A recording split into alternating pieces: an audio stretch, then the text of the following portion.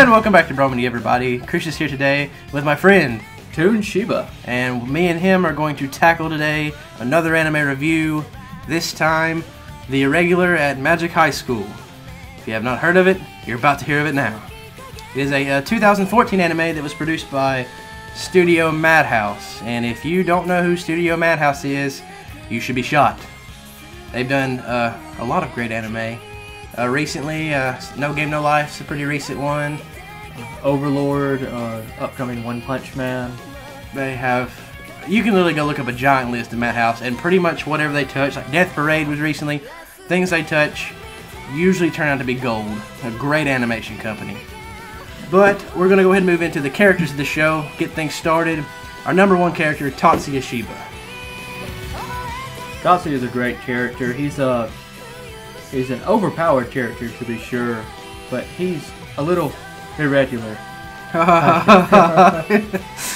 Yeah, he's smart, he's strong, and he's not very good at magic. He's off base to be so genius. He's not good in the classic way that they teach magic, and we'll get to talking about actually how magic works when we get to the story concept of this. But Tatsuya starts off as what you would call a weed. He's not a not a big time student at the high school they go to. He's a second class student, so he's on the bottom rung of performance. But as you go through the anime, you find out that Toon Shiba is badass, and for all the right reasons. And because he is kind of a silent character, a silent badass, he can't develop as much as some of the other characters in the show, but he has a very strong presence regardless. You know what you're getting when Tatsuya's in the room. Yeah. And the other characters in the group help solidify that as the story progresses. But like I said, silent badass, probably one of the most OP characters in anime we've ever seen. Oh yeah, he's way up there. Especially as you go through the show. But we'll go ahead and get to the second character, his sister, Miyuki Shiba. Yeah, she is the perfect student in every way possible. She's smart. She can do literally anything she touches. She comes in at the head of the class, and unlike Tatsuya, she is very good at magic. Yes, just anything she wants to do is done to perfection. She's considered a gem, and that's one of the high school that they went to really wanted her, and she gets involved with like the student council as soon as she gets there. One thing we need to address about Miyuki, she loves Tatsuya. Yeah, the siblings, if you know this anime or seen pictures of it, you'll probably recognize the siblings because they have a very unique relationship, almost like lovers. And they refer to that several times in the show. Their friends pick at them quite often. But you have to understand that Tatsuya has a love for his sister that is completely protective. He will break the bonds of time to bend over and do anything to protect Miyuki. Now, Miyuki realizes this, which leads into her love for Tatsuya. Yes, it's not a physical love. What this most resembles is the knights and their princesses, the code of chivalry. And he will do anything for his princess. So, precisely. But he's not interested in her physically. But that's the unique thing about Miyuki. Miyuki sees him doing everything in his power for her, and if anybody questions her brother, challenges her brother, she immediately goes to defend him to the point where she does love him. Yes. As the show progresses, you see her physically restraining herself from coming onto him, or even just kissing him like on the forehead. He's napping at one point, and she wants to kiss him on the forehead. She can't bring herself to do it. But when he touches her cheek, she has a happy party in her bedroom. Yes. So it's an interesting relationship, to say less, between these two. But Miyuki's also a very standout character in the show. She has her own special moves that people know her for. Very OP, just like Tatsuya, but probably in a different manner. Now moving on to a third character, we're going to get to Masaki Ichijo, known as the Crimson Prince. Yeah, he's hyped as being Tatsuya's rival, so to speak. They meet in a competition game that are held between the schools, and they have to have it out. They are considered two of the great minds of their time. Yeah. And that there are no compared... it's basically the mind of Tatsuya versus the power of Ichijo, which is a typical thing you'd see in other anime. but how they approach it is really different. It's like a respected rivalry. More or less, they hate each other. Yeah, it's a respected rivalry, and magical power in this show is largely determined by your family, who you were born to, and Masaki is born to one of the most powerful families ever, and so is Tatsuya, but that's kept secret for various other reasons. So it's a good head-to-head battle. It's something you'd see typical in a high school show, whereas you do, like I said, it's different in the fact that it's a magical high school, and like I said, we'll talk about the difference in this compared to other magic shows, but the rivalry between these two is just something special. It's something different, and it progresses throughout the show as from maybe a kind of almost a childish rivalry to a friendship. Yeah, there's definitely a level of friendship afterwards. An awkward friendship, nonetheless. Yeah, an awkward friendship. But it's not your typical hate each other until the end of time. Because Masaki is smitten with Miyuki, so that leads to all kind of weird things when someone is crushing on your sister. But anyway, we'll talk about some of the other characters. Erica and Leo, yeah, almost comedy characters, but they do get a lot of fleshed out story too. Yeah, they are Tatsuya's friends in the lower rungs of the school. But you come to find out that even though they're in the lower rungs, they have some unique abilities that are quite useful and can do a lot of damage. And a lot of development between them and Tatsuya, because Tatsuya allows them to expand upon what they can do. So it makes for a broader horizon for these characters as well. Because Leo and Erica become more involved because of how Tatsuya changes them. And the same can be said for the next two, Yoshida and Mizuki. Yeah. And Yoshida is probably one of the characters that has the greatest amount of development in the show. When he meets Tatsuya, he's unsure of himself, he's unsure of his magic, he's not sure where his life is going to go.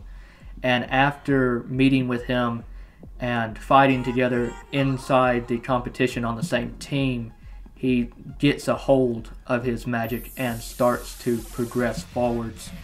And is actually the only character in the show who moves from the weed class to the first class of students. I actually didn't notice that. That's kind of interesting. Yeah, so he's the only one who really develops greatly. He also has an interesting magical power too. Yeah. It's different from everybody else's. Yeah, he's an ancient spirit magic user, so he uses spirits and talismans and such. And it's for that reason that he's paired with Mizuki, because she, with her great eyesight for magic, can see what a lot of other people cannot. So she can see the color of the spirits and how they're interacting, and it kind of brings their characters together. It allows them to relate to one another and kind of sets them as a relationship. Kind of like Eric and Leo, yeah. Their comedy style helps them to relate to each other as well. Yeah. And between these two relationships, there's a lot of joking around about them being together. Yes, and it's a completely different relationships too. Erica and Leo is more of a joking, picking at each other, and Mizuki and Yoshida is more of a shy, awkward, flirting kind of thing. A lot of stuff, like I said, once again, you'll see things in high schools, yeah. but like I said, it's just a little different because it's a different kind of high school. Yeah. Now, the next character we are going to give a special mention because of my friend Toon Shiba here. This is Hanukkah. Yes. Look at her. Look on the screen. There is going to be a Hanukkah right here. Hanukkah is a classmate of Miyuki.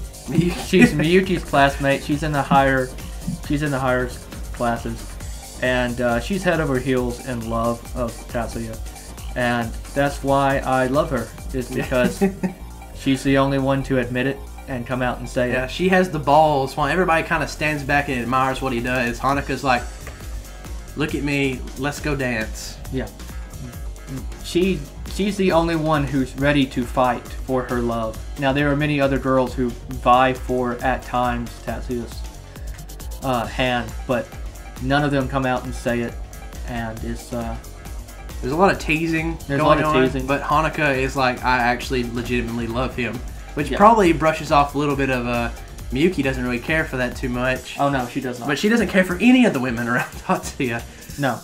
And there's a lot of good symbolism too behind that, especially when I talk about this scene a lot. There's a dance scene, and you see all these women who have eyes for Tatsuya, and then you see Miyuki who sees every single one of them who have these feels for him.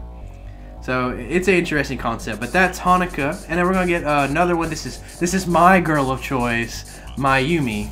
There's a lot of M characters in the show, in case we haven't said. Quite. So I'm sorry if there is some confusion. Like I said, watch the show; it'll be more clear. You can figure it out as time goes along. But Mayumi is student council president, I think. She's student council president. She is daughter of one of the most powerful families in Japan, and her and Tatsuya have a really unique relationship because they're always teasing and poking at each other, and she sees him differently than most of the other girls. Well, Mayumi's also older than the actual main group that you see all the time. Yes, she's a couple years. So she has a mature approach to things. So it's a little different. But Mayumi, she's very aggressive almost. Like she teases the idea of like Tatsuya's already her other half, kind of, and even to the point where Tatsuya jokes back with her, and it completely throws her off. Probably one of the funniest scenes in the anime. Yeah, it's two characters that have great chemistry. Yes. And they really play off each other very well. So I really appreciate that relationship between the two of them. But like I said, being an older character, she has a lot of respect and insight to things that are going on in the anime.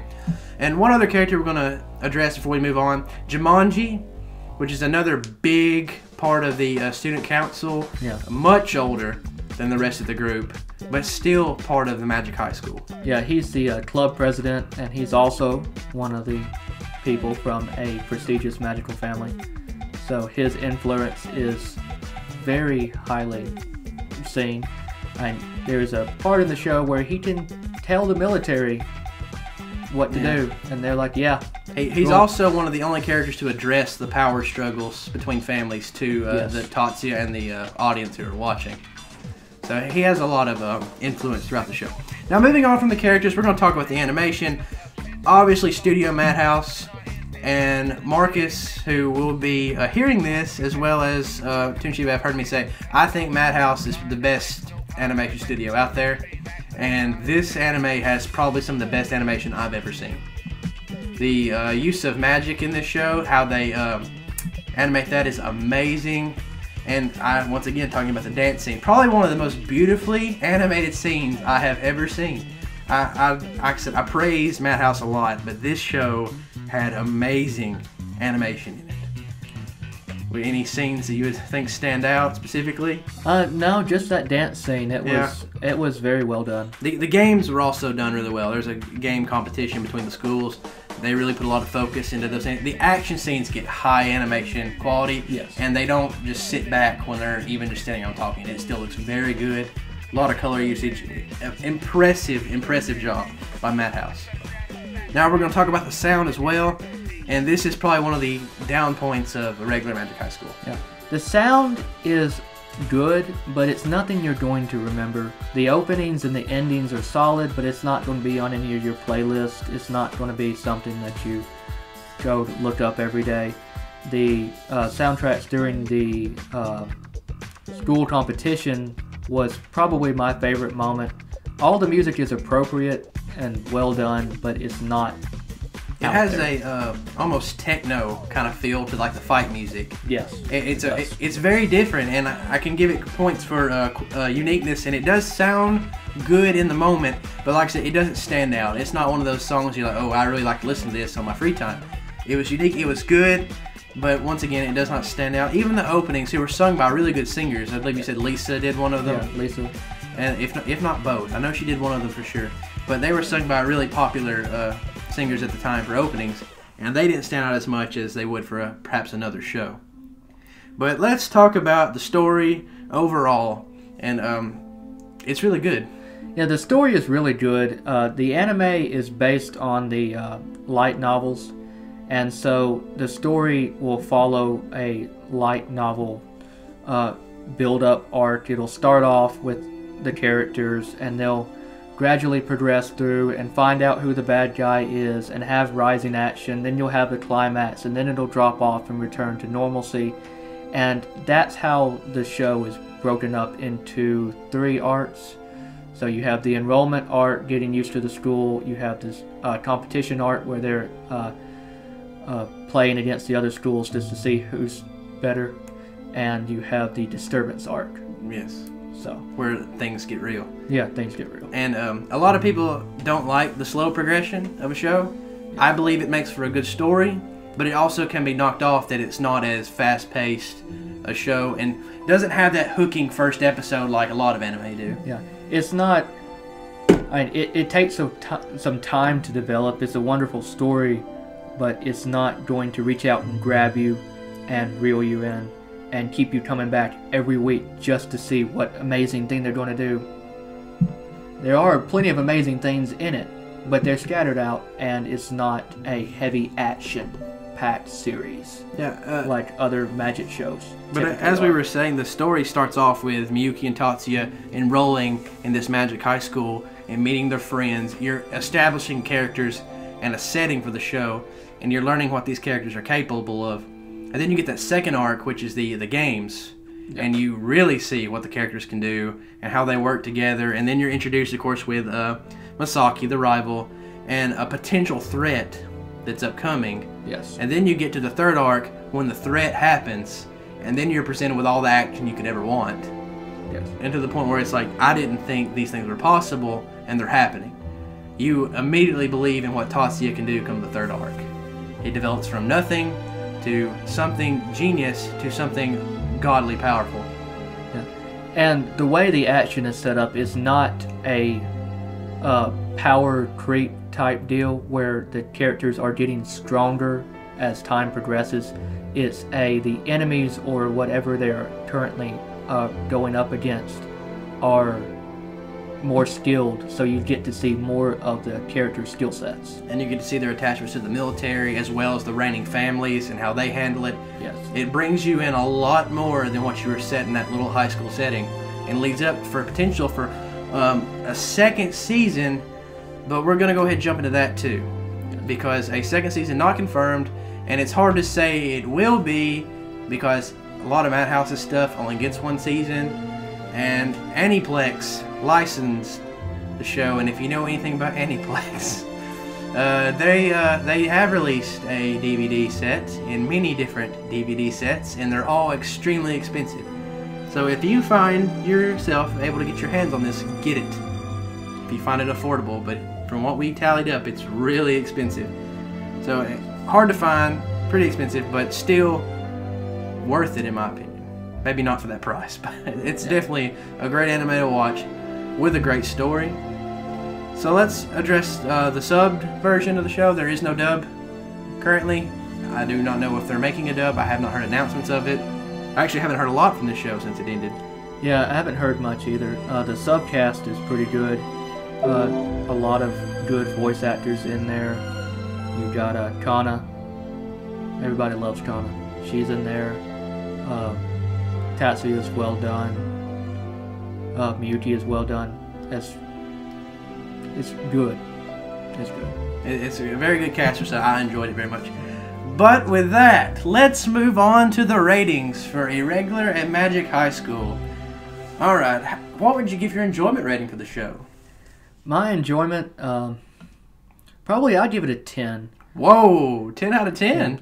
Because it's not like other Magic animes, and what I mean is it's not my Thunder Dragon Lightning Hammer is bigger than yours, and we're going to run around and beat each other up. The magic is subtle. There's a lot of nuances to it. It's based in science, and it's a different take on a popular genre, and it's just well done. And that, along with its story, is quite good. I'd give it an 8 out of 10. I watched it on a week-to-week basis as it was being released. Recommended by you, actually, and enjoyed every second of it. I will admit, during the middle, you will get a little tired of the episode-to-episode basis because you're wanting more action, and they're having to slowly build up. You can respect the story at the end, but it does get a little tiring in the middle. I can say, because it is a 25-episode season, you can get a little tired in the middle, but stick it out, watch the show. I give the enjoyment rating a good 8 out of 10. Probably want to give it more, but like I said, there was a little bit of lag there for me, so I will knock off just for that. But the overall Bromandy score of Irregular Magic High School is a perfect 7 out of 10. And as you can see, that's ranked up pretty high on our anime lists. It was a very good anime, and I loved it dearly. It's a very good anime. It could be higher if the pacing was a bit better, but since they're doing a straight run up of the books, which is quite nice, I respect that. It suffers a little bit, so. But by the way, I'm gonna go ahead and throw this point in there. I forgot to say this: the magic in this show is completely like almost science-based. Oh yeah, the magic is based in science. So if you want to call down lightning, you need to know the code for calling down lightning. Yeah, you need to know how to manipulate the environment to make lightning. If you want to shoot ice at people, then you would be compressing carbon dioxide into the air into dry ice and accelerating that at people. So it's very science-based. It can get a bit complicated, but it's also explained. You know where the magic's coming from, you understand how it's being used, and the more you know, the more you're able to fight. It's all a part of that enrollment arc. It's part of the school setting. You learn how things work. And I meant to mention that in the story. I apologize for waiting until the end, but I need to throw that in there just so you know that there is a lot of uniqueness to the show and definitely worth the watch. But if you did enjoy this anime review, please let us know in the comments what you think about it. Check out our other anime reviews that we've done, our top 10 lists, as well as Marcus Sensory's Character Study Classroom. And we're going to have some new videos uploaded here in the future. Hope you enjoy them. Like I said, let us know in the comments how you feel, and we will see you next time here at Bromandy. This is Cruxis signing out. Later, guys. See ya. Silent Badass. Probably one of those OP characters in anime we've ever seen.